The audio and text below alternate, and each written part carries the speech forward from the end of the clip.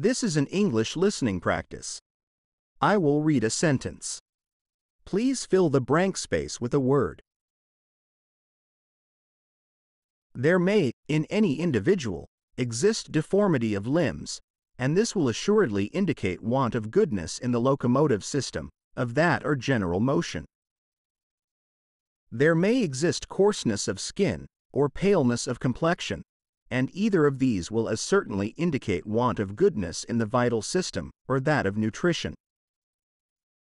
There may exist a malformation of the brain, externally evident, and this no less certainly will indicate want of goodness in the mental system, or that of thought.